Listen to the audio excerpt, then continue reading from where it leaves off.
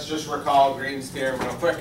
So remember, if you have a region D and it's bounded by some curve, right, and then we needed positive orientation, so the curve is going counterclockwise around this, we said that the integral over C, and then we were having it in this form, right, the P dx plus Q dy, but don't get, don't be afraid to realize that it works for this, right? We convert it back to this form, the f dot dr form. But the point is, or the theorem says, again, there's some conditions which I won't worry about, that this line integral, right, is equal to the double integral over the region that's bounded by that closed curve, and then what? I think it's qx, right, minus py, and then dA. Is that okay? All right. So let's just try, we did just one example, one simple example last time. Let's try another one that's hopefully not too much worse.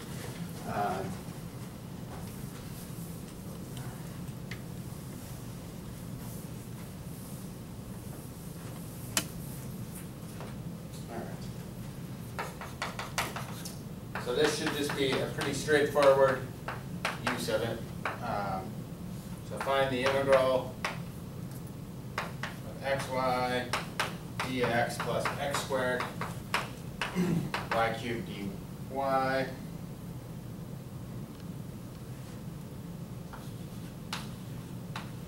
where C is the triangle with vertices 0, 0, 1, 0, and 1, 2, and with positive orientation.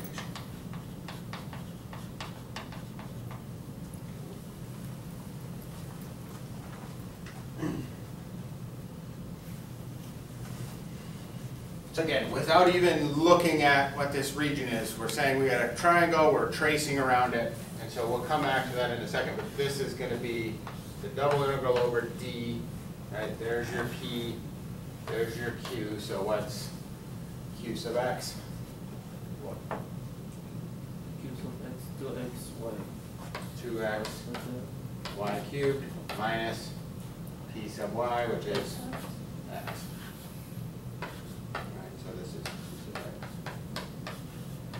So no matter what that region was, we could do the same thing. It has to be a closed region, right? The line integral needs to be the integral around some loop. And then let's just go over here. So draw that triangle and figure out what functions you need to set your bounds.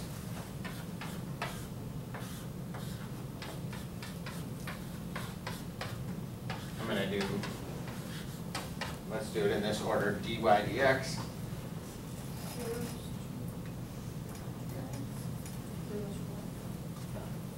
So it's 0, 0, 1, 0, and 1, 2. And so it's this triangle here, right? And so you just need to figure out that that line is y equals 2x, and then you're set 0 to 1. And 0 to 2x. And then I think we're okay from there, right? You're just going to plug in, you're going to integrate with respect to y, so you'll get y to the 2x, y to the 4th over 4, and then minus xy, and then you're just plugging in x, so you're just going to get powers of x and some constants. I think I'll leave that one there. Okay? All right. Let's try one more here.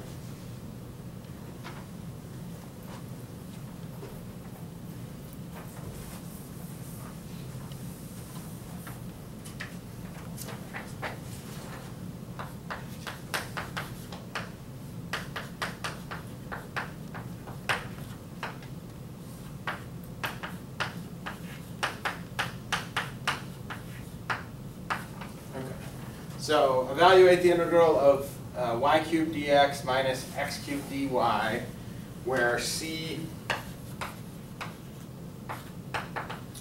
is one clockwise revolution of the circle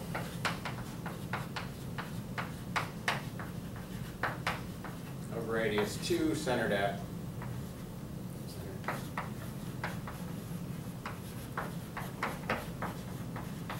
and 0, 0. Okay.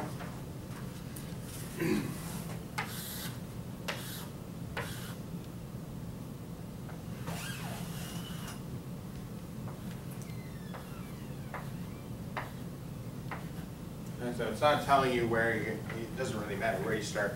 You're just doing one loop around that circle, right? And so the key thing here is what's true about the orientation there. It's backwards, right? So you have the wrong orientation on this one. And so when you apply this, so let's call, if we call this region D, remember, so C is this direction, right? If we, what did we called the boundary of D, right, was, I'll just write it this way, is negative C. Does that make sense? And so your theorem for, or Green's theorem is for the boundary, right, for the positively oriented curve. And so we know that this is negative the integral, I'm just going to write it this way, of the boundary, well, actually I'll write it this way, negative C. Right? So you can keep it like that, but you just have to make sure you throw that negative in front of it. That makes sense? So again, this theorem will be useful for positive or negatively oriented curves. You just have to make sure you adjust with the negative. So then we apply Green's theorem here, and so it'll be negative the double integral over D, and then what will go inside of there?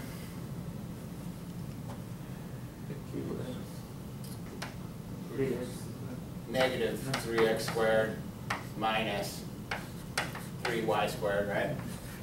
dA, and so you can pull out the negative 3, just get a 3 out front. And now we're integrating over a circle, x squared plus y squared, so what's the natural way to do that? From 0 to 2, from 0 to 1. Right, so to convert over to polar, right? And so the x squared plus y squared will become r squared, and then r dr d theta, and then 0 to 2, 0 to 2 pi. Is that okay? And let's just, this one's easy, so let's just finish it off. So what do we get? R to the, it's r cubed, right? So r to the 4th over 4. Plug in the 2, so that should give you 4, right? 16 over 4. So you got 4 times 3, so you end up with 24. Yeah.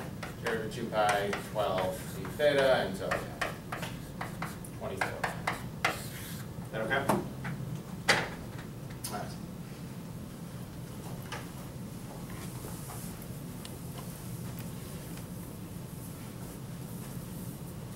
So let's look at other regions we have encountered before.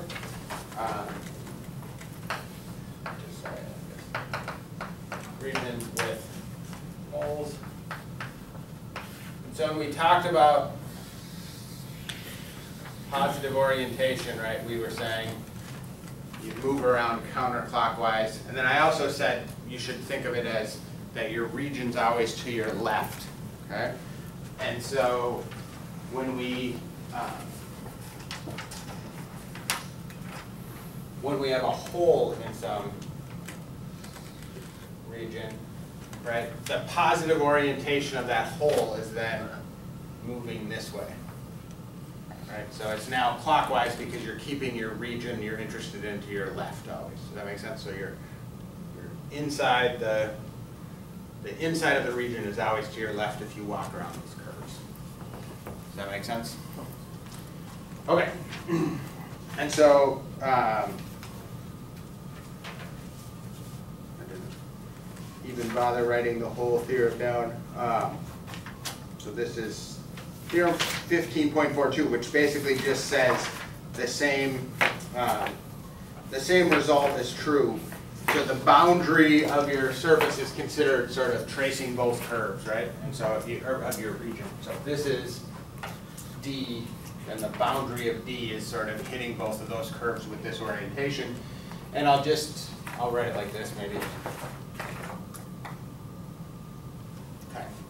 So if you think of coming along here like this, you can break this up into two sections. You can say, you come and then you go down this way.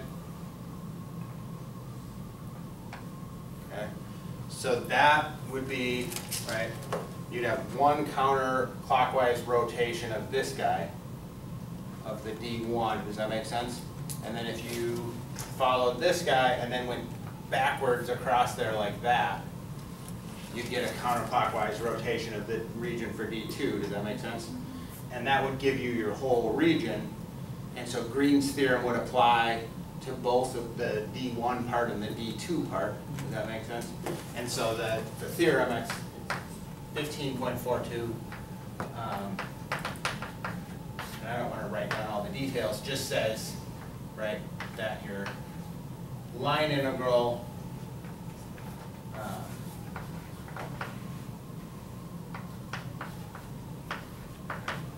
over a region like this. Again, you got to adjust orientations if things are pointing in the wrong direction, but that line integral is the same thing as the double integral over that region with that hole in it, over the whole region of the q sub x minus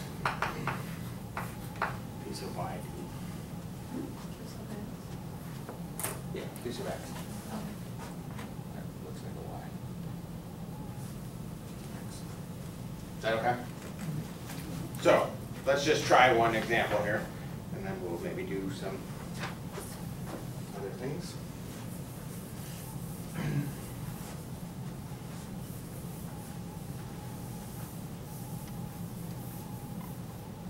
Okay, so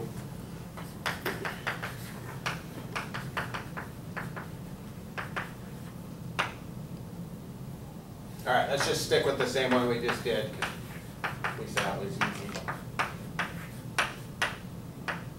Okay, so the same line integral except for now, or the same stuff on the inside, y cubed dx minus x cubed dy. And now inside, let's just put, for our c consists of this curve, circle of radius 2, right? And then inside, circle of radius 1, going backwards along that one. Okay.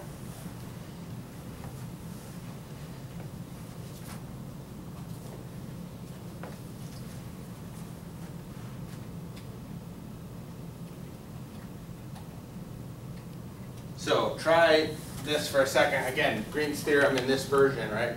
Our setup is correct. The outside's going counterclockwise, the inside piece is going clockwise. So you're just doing the double integral over that region. And again, we'll see once you do it, shifting to polar coordinates makes life quite easy.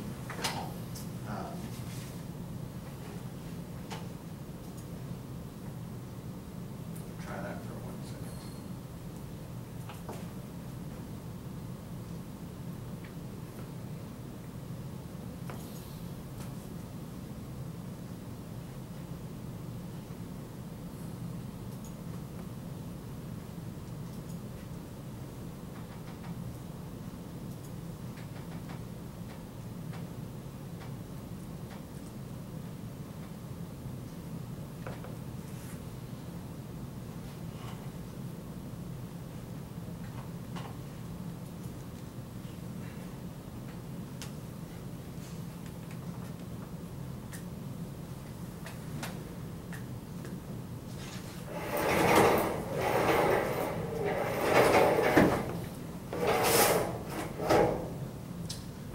So let's just go through this one quickly. So again, Green's theorem says it becomes what? Negative 3x squared minus 3y squared, right? dA, and just like the last one, you can pull out the negative 3 the x squared plus y squared becomes r squared, r dr d theta, and now the bounds are just what? From 1 to 1 to 2 and 0 to 0 to 2 pi, right? Around the whole thing. Does that make sense? And I think this one's a really easy one to see what I was saying before, right? If you think of taking your curve like this, right, that would bring you around here and then around this curve, would do one loop, and then if you went backwards, you'd get this. And notice for your line integral, I kind of waved my hands at this before. You're essentially doing two line integrals, right? You're doing the line integral around the outside and then the line integral around the inside. But if you think of it with this, with these, you know, two directional things, they'll cross each other out, right? Because you're going to integrate in one direction and then you're going to integrate in the other direction. So they'll cancel. And so essentially integrating around this and then this is the same as the double integral. Okay. All right, so let's do, we'll do two more things here. The first one I want to do is, turn the screen, is 16 out of your book. I just wanted to pull up the picture so I don't have to draw it myself. In fact, it'll be quick. I'm going to just squeeze it in here.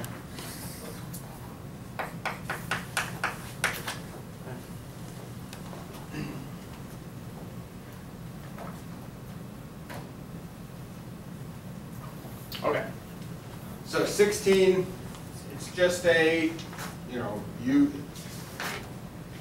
use Green's theorem, but you kind of don't have everything in this sort of natural way. So you got a curve here, C1 and then C2, right? And so notice that doesn't give you exactly what you want, right? See, one of them's got the correct orientation, positive, the C2's got negative orientation. And then they tell you what the integral of q sub x dA is, and what the integral of p sub y dA over that whole thing. They tell you what the integral of p is along C1, and then you're supposed to find the full integral along C1. If that makes sense. Oh, sorry, they give you what p was along C2.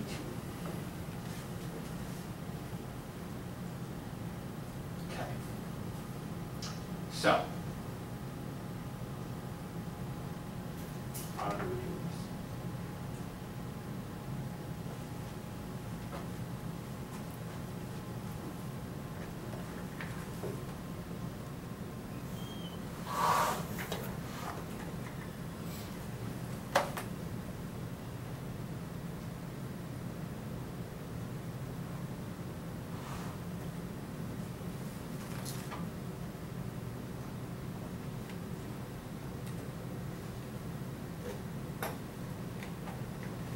Can I cut the middle point in half and then match the middle point with the bottom point?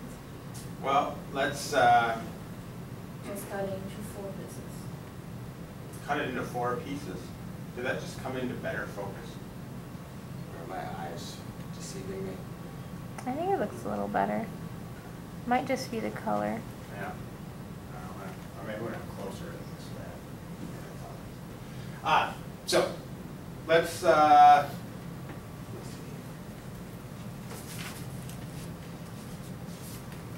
Any other directions here?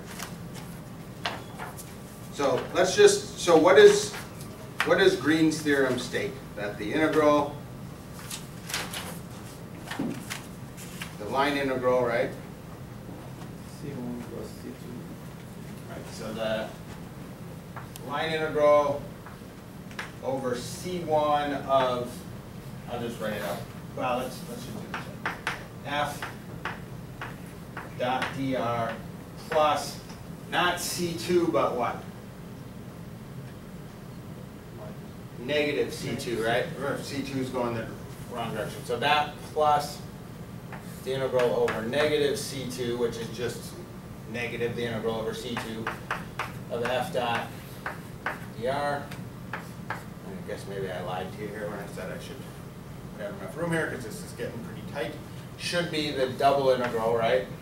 Over the d of your, well, what you wanted there, the q sub x minus p sub y. Okay? And so that was, some of that stuff is given to you, and you're supposed to find this piece here, right? So let's try to do it like that. So if we squeeze or fill in the stuff we know, so we want this guy, right, minus integrals over C2 of the f dot dr, and then we get, right, this double integral of qx dA minus the double integral p sub y dA, and so we know some stuff on the left, we know, or on the right, we know both pieces here, right, which are 2 and 2 minus 6, is that okay? And then this is what we want. Do we know that piece?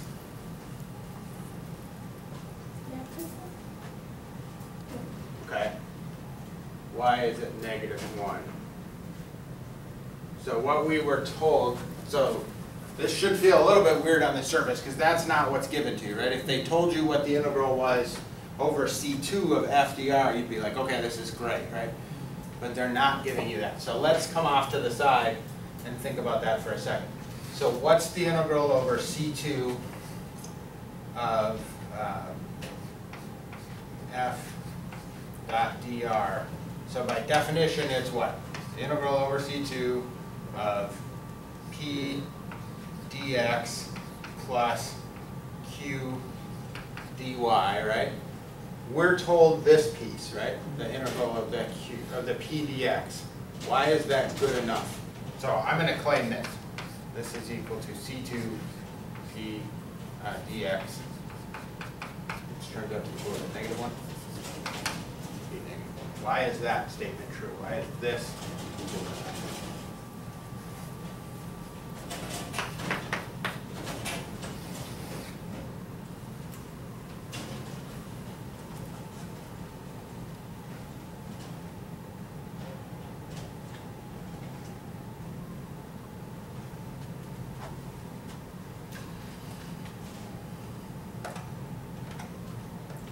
Any thoughts? So if we assume this was -1, then we're going to get our C1 over f dot dr, right? Which we want, which will be what? -4, so +1, so it'll be -5. Is that okay?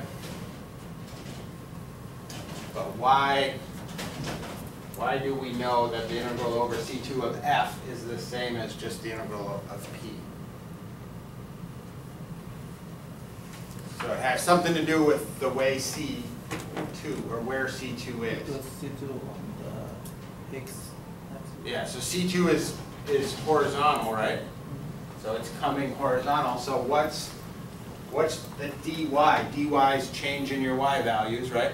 What's the change in your y's here? It's always 0, right? You're staying horizontal. And so that dy is always going to give you 0. In fact, if you, I mean, we're not told how big this circle is, but if, you put it at the origin, your parameterization would just be, right, -x, or it would be x, I guess. X I guess it would be -x, right? No, yeah. It would be -x because you want to go backwards, comma, y, and then you just set your range, or comma 0. And so the point is the dy itself is always 0. Does that make sense? So try those ones, 15 and 17. They don't have that same trick in them, but they have the same idea of where they give you certain pieces, right, and you need to write up some version of Green's theorem and then play around with that. And so try those and bring them next time if you have any questions. And the last problem I want to do for this section is just kind of going in the other direction. this okay? Everyone okay? Somewhat okay. All right.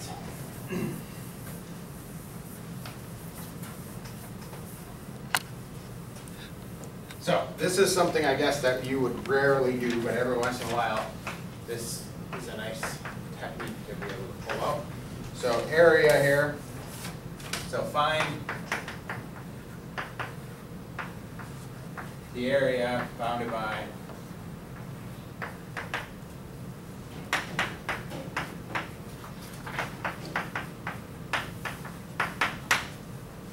okay. So this is all it's asking. Find the area bounded by this curve. So what kind of curve is this? Oops. An ellipse. Right? What are the x-intercepts? 3 and -3 and the y's? 2 and negative. I'm going to exaggerate here. Oops.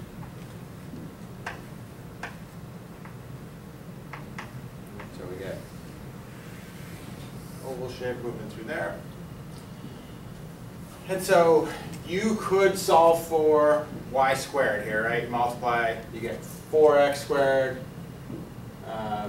So you can get 1 minus 4x squared over 9 is y squared, and then take square roots, and that will give you your plus and minus, and you could try to integrate that thing. Right, because so maybe I'll just set that up.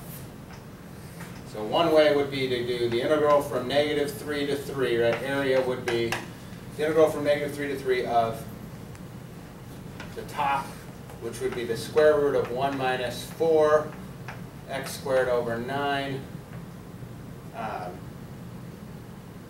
You sure it wouldn't be 4 minus? Oh, you're right, 4 minus. 4 minus that. I'm not going to do it this way, so I don't care that much. But yes. And then it'll be minus the negative, so you'll get 2 of these guys. Does that make sense? And so when you look at this, how do you integrate that guy? What technique do you have to use?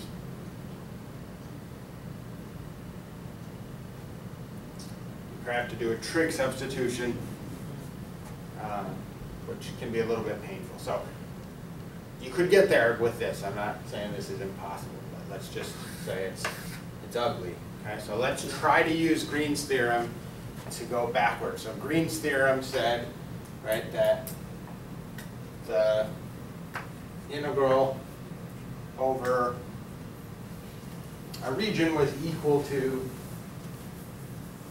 the line integral around the boundary.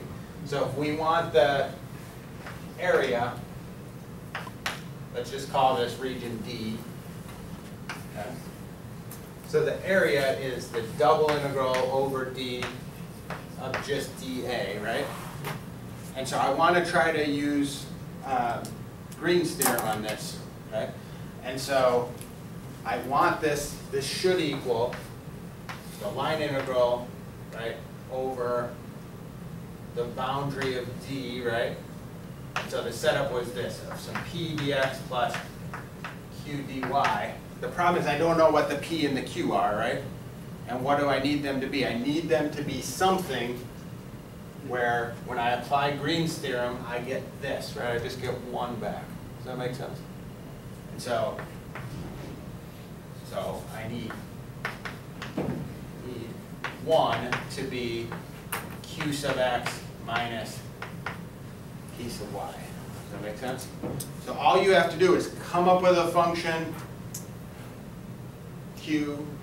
functions Q and P that do this, and then you're done. Okay? And there's a bunch of different options. One would be to let P equal what?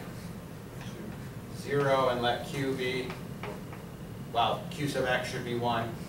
You could just pick that as your option, right? Does that make sense? And then you'll get this integral. So let's pick this one as our choice. So this will become, we need to do the integral over the boundary of just x dx. Let's see if we can get there. This one, oh, sorry. X dy, right? Okay, so what we don't have, what we didn't do yet, was get a parameterization. So now we're just going to use our sort of old school line integral with this one. So what's a parameterization for this? X, Y. So again, x squared, or sine and cosine will give you a circle, right? If you just let x be sine and y be cosine. So how do you get the ellipse? So cosine. What is it? So cosine. 3 cosine and So sine. 2 sine, and now let's make sure, does that go counterclockwise?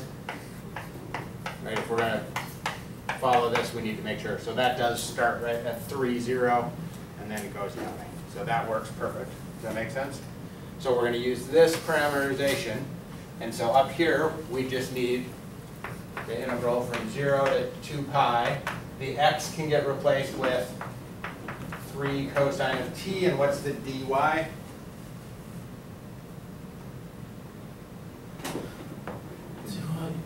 Two, Two sine. no, dy, so 2 cosine of t, right? Have No, derivative of cosine is positive, right? Integral is negative.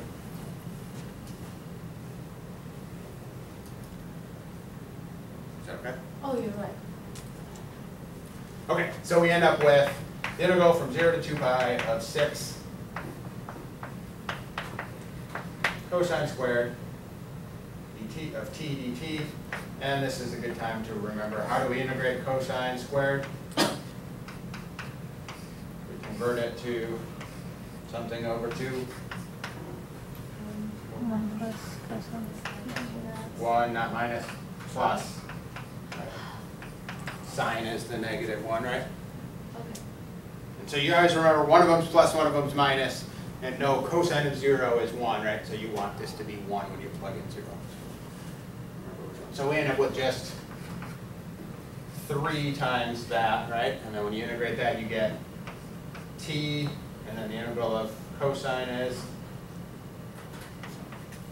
sine. So in this case, it becomes sine of 2t over 2. It doesn't matter because at 2 pi and at 0, sine is 0, right? So that whole thing's gone, and you just end up with 6 pi.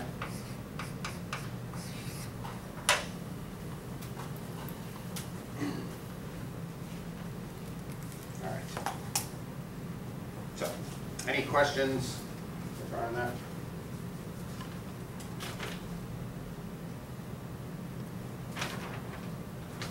And let me just point out, right, you could have, this was completely arbitrary. We were just picking a P and a Q that made us get 1 when we used our formula, right? So we could have just as well, if I set Q equal to 0, what would P be then?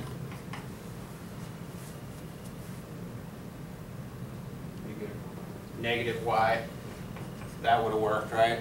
I could have also done, I could have said P is negative 1/2 Y and Q is 1/2 X, and that would work just fine as well, right? So the point was that was pretty arbitrary the way I chose this. I just wanted something that the Q sub X, P sub Y was 1.